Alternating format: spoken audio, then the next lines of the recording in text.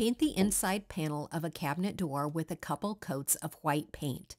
Then print out an image of a tree silhouette and tape it to a piece of corrugated cardboard. Cut out the tree shape using a sharp X-Acto knife.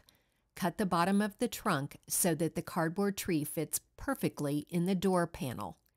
Cut a few small hearts out of a piece of cereal box, and then find words in an old dictionary to describe qualities of love, and cut out those words and definitions and glue them to the cardboard hearts using glue stick. Then glue them to the tree using little squares of cardboard underneath to lift them up as needed. Print the quote comparing love to a tree and glue it to the bottom of the cabinet door.